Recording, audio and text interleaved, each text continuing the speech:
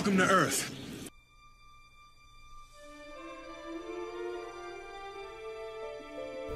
Independence Day is an epic science fiction action movie directed by Roland Emmerich and written by himself and Dean Devlin.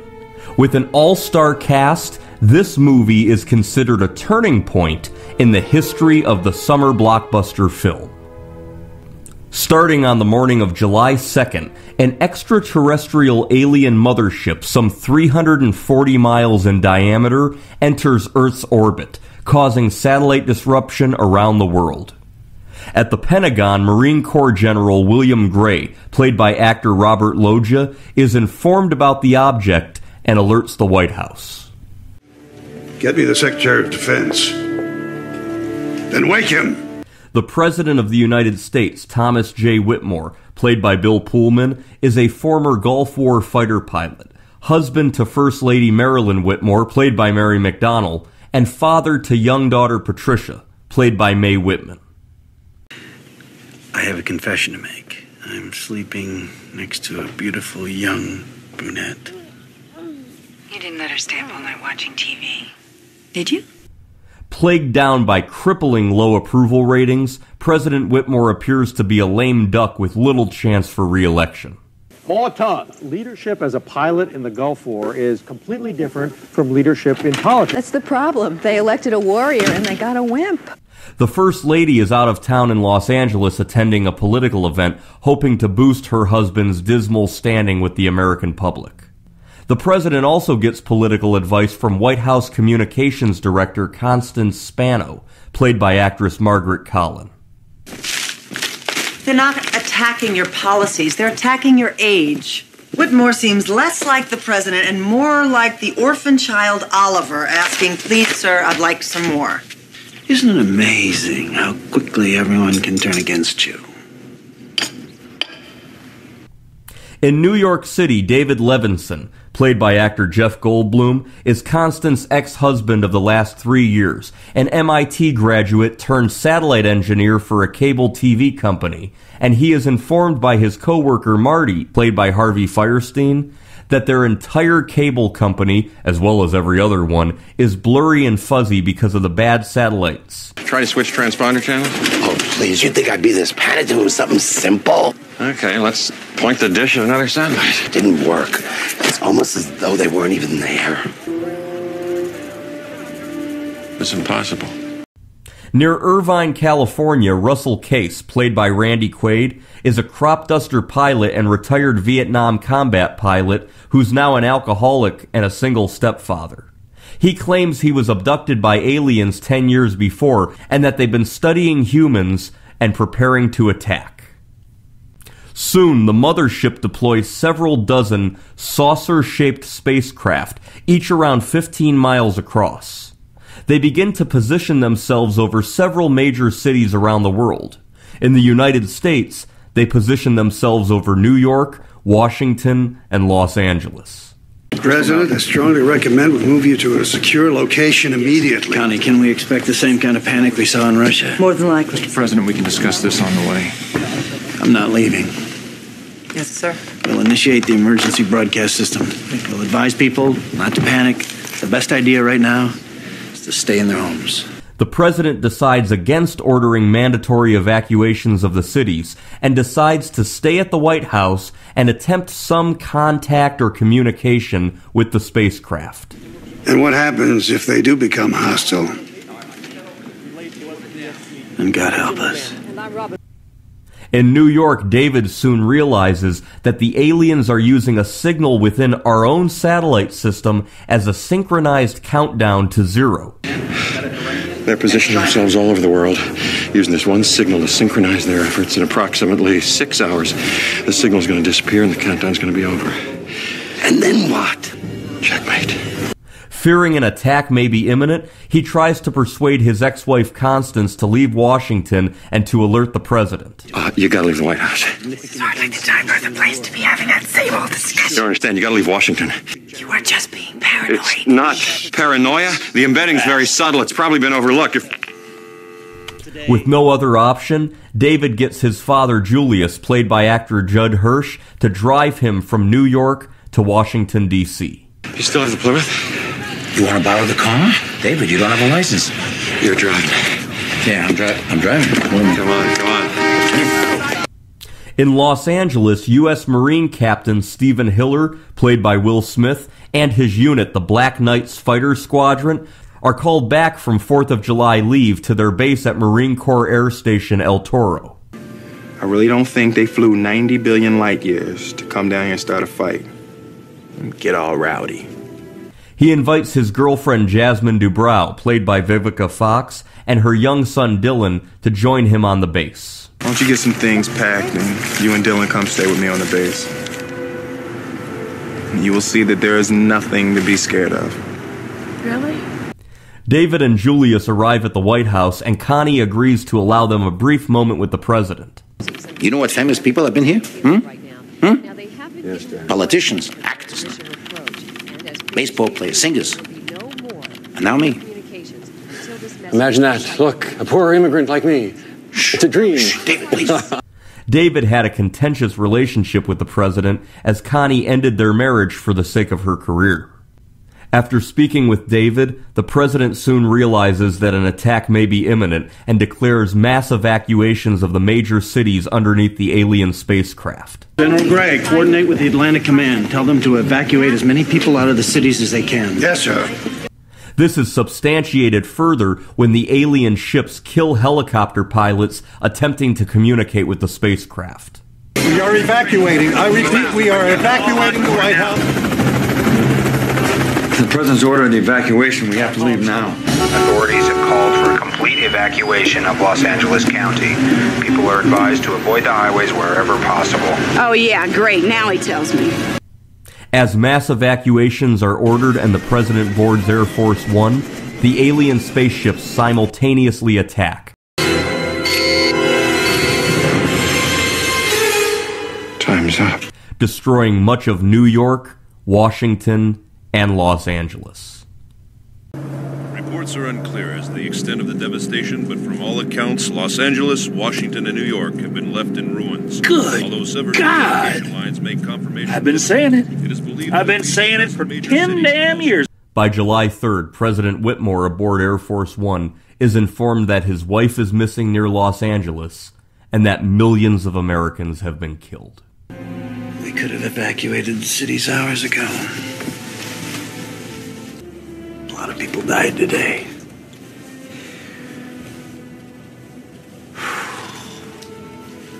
How many didn't have to? Following the attacks on New York, Washington, and Los Angeles, the United States quickly begins a counterattack against the 3 15-mile-wide spaceships leaving those destroyed cities.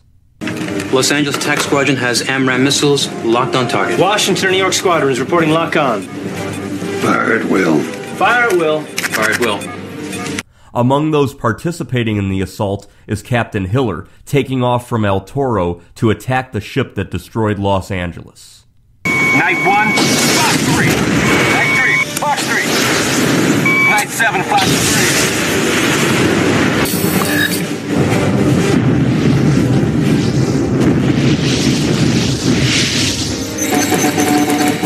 3. Are they not getting through? No, sir, not one. After it becomes apparent that the U.S. missiles are unable to penetrate the defensive shields of the spacecraft, scores of smaller attacker ships are released from the spaceship and soon begin attacking U.S. pilots as well as military installations. Captain Hiller manages to evade an attacker and winds up in the Mojave Desert, capturing a downed alien craft. That's what I call a close encounter. Aboard Air Force One, the president is pressured by his staff to launch a full nuclear strike against the ships hovering over the United States. Hearing this, David and Julius decide to speak out. We must launch. A delay now would be more costly than when you waited to evacuate the cities. No, you're not going to launch nuclear weapons? Shut up, Captain! Get him out of here! Hey, don't tell him to shut up! Come on, It Julius. was what, in the 1950s, whatever, you had that spaceship. Area 51. You knew then! All characters begin to converge on Area 51 in Nevada. You need a lift, soldier? When I flew overhead, I saw a base not too far from here. It ain't on the map. Trust me, it's there. where it is revealed that the U.S. government has been in possession of a crashed alien spaceship since 1947. While there, General Gray informs the president that a second wave attack has occurred, destroying Chicago, Atlanta, and Philadelphia. We're being exterminated. After Captain Hiller hitches a ride with Russell Case to Area 51 and gains access with the captured alien, President Whitmore attempts to communicate with the alien, asking if there is a possibility of some kind of diplomatic truce. Can there be a peace between us?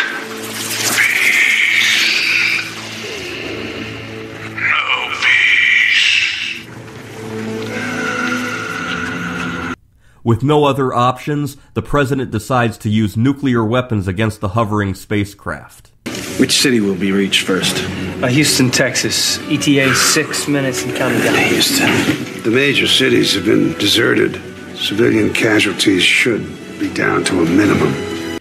After Houston, Texas is destroyed, but the spaceship hovering above remains untouched, the situation becomes futile as the characters band together to come up with one last hope to try and take down the aliens before it's too late.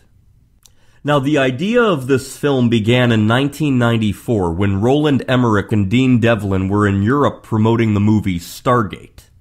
A reporter asked Emmerich why he'd make a movie about aliens if he didn't believe in them. Emmerich responded by saying that he was fascinated by the idea of an alien arrival and asked the reporter, just imagine what it would be like to wake up one morning to discover 15-mile-wide spaceships hovering over the world's biggest cities. Emmerich then turned to Devlin and said, hey, I think I have an idea for our next film.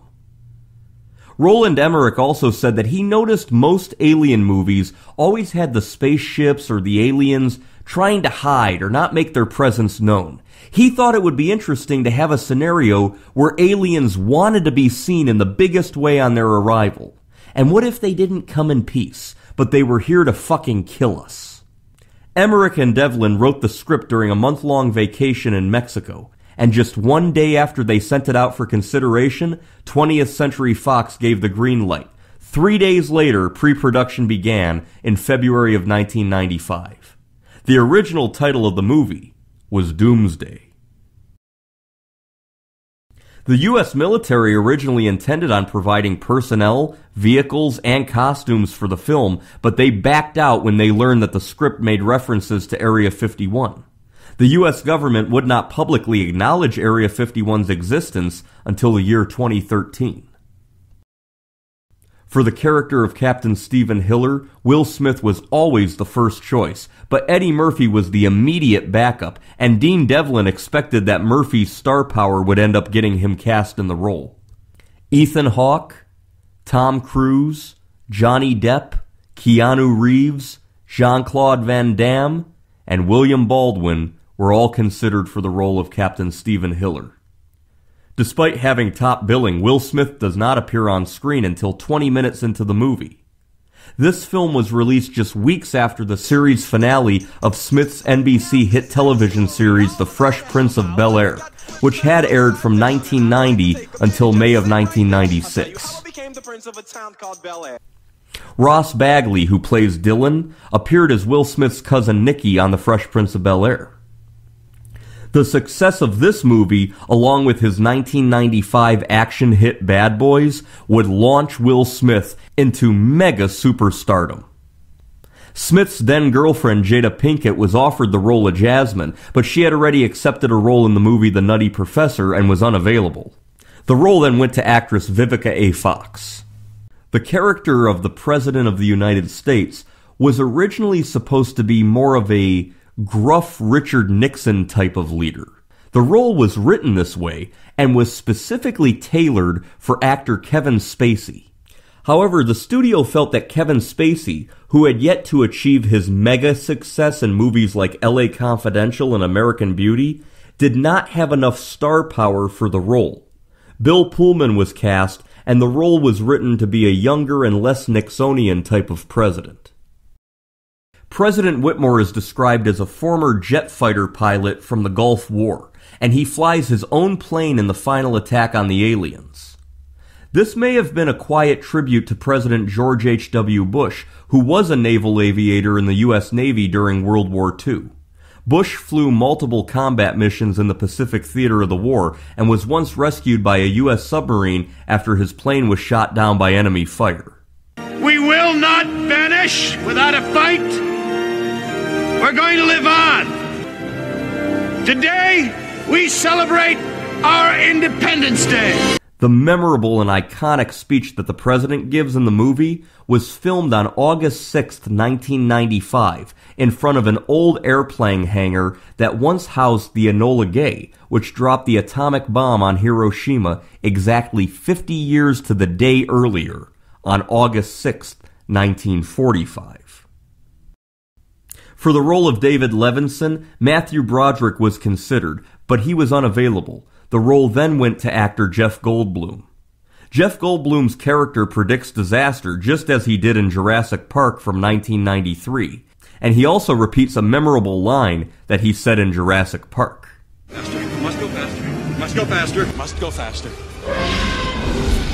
Roland Emmerich wanted actor Martin Landau for the role of Julius Levinson, but he was busy with another project. The part went to actor Judd Hirsch. I don't understand. Where does all this come from? How do you get funding for something like this? Well, you don't actually think they spent $20,000 on a hammer, $30,000 on a toilet seat, do you? Hirsch and Goldblum were only 17 years apart in age, despite playing father and son.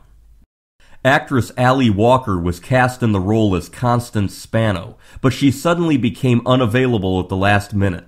There was a rush to find a new actress for the role. Then 37-year-old actress Margaret Collin jokingly told an inexperienced casting assistant that she was only 22 years old. The assistant assumed she was telling the truth and told the producers that she was too young and unavailable for the part. Eventually, the confusion was cleared up and Margaret Collin landed the role. Even though she might not be instantly recognized by name, Margaret Collin has had the privilege of starring in two of the most colossal hit films of the 1980s and 1990s. 3 Men and a Baby, which was the biggest movie in the world in 1987, and Independence Day, which was the biggest movie in the world in 1996. I think she's wonderful in this role. She has great chemistry with Jeff Goldblum. Yeah, you still believe in him? Yeah. Well, he's a good man. Oh, he better be. You left me for him. Or, for your career. And if I'm being honest, I actually find her quite attractive. I love her on-screen presence. And she brings a lot to the movie. Haven't you ever wanted to be part of something special? I was part of something special. Mary McDonnell accepted her role as the First Lady immediately after her agent pitched the movie by saying, "It's about 15-mile-wide spaceships." Robert Loggia became upset during production because Dean Devlin accidentally suggested that Loggia watch the movie Airplane for inspiration about his role in the film. He had intended to suggest the movie Airport. Not familiar with either film, Loggia rented Airplane, and he got upset thinking that he was making a spoof movie instead of a serious film about an alien attack. Eventually it was all cleared up. Since it was never established in the script, Robert Loggia got to decide which branch of the U.S. military his character would be in. He chose the Marine Corps. Loggia wanted his character to be reminiscent of famous generals in American history, including General Norman Schwarzkopf, Dwight D. Eisenhower, Patton, and MacArthur. Well, General Gray, since the most recent war that we've been involved in is the Gulf War, is very much General Schwarzkopf kind of fellow, and I patterned the role very much after the general. I admired him very much, his deportment during the war, which was that he was a soldier and not a politician, and he didn't mix politics with his call to duty in terms of defending the country and winning. Harvey Fierstein and Lisa Jacob both previously appeared in the 1993 movie Mrs. Doubtfire, which was another colossal hit of the 1990s. Actresses Diane Bellamy, Judith Hoag, and Jessica Tuck were all cast in large roles that were ultimately not included in the final script. The anticipation for this movie was insane. The hype was ridiculous. The advertising campaign cost $24 million. The airtime for the trailer shown during Super Bowl 30 cost $1.3 million. The day before its nationwide release, it was screened at the White House for President Bill Clinton, with Roland Emmerich and Bill Pullman in attendance. Upon its release 4th of July week 1996, it grossed an astounding amount of money. Worldwide, it grossed $817 million, making it, at the time, the second highest grossing movie in history, only after 1993's Jurassic Park, which also starred Jeff Goldblum. Much like Jaws in 1975, Independence Day started a chain reaction that began a major resurgence of disaster and science fiction type movies, with large casts, big budgets, and summer releases. Films like Volcano, Dante's Peak, Titanic, Deep Impact, Armageddon, all would be released in the 2 years following this movie. I remember when this came out in 1996, and I also remember that in the 1990s, there was a lot of alien stuff. We were at the 50th anniversary of Roswell. You had television shows like The X-Files, the television show Roswell, movies like Independence Day, Men in Black, just a lot of alien stuff in the 1990s. This movie was a really, really big deal in the 1990s, and it is a really, really fantastic film. I highly recommend Independence Day.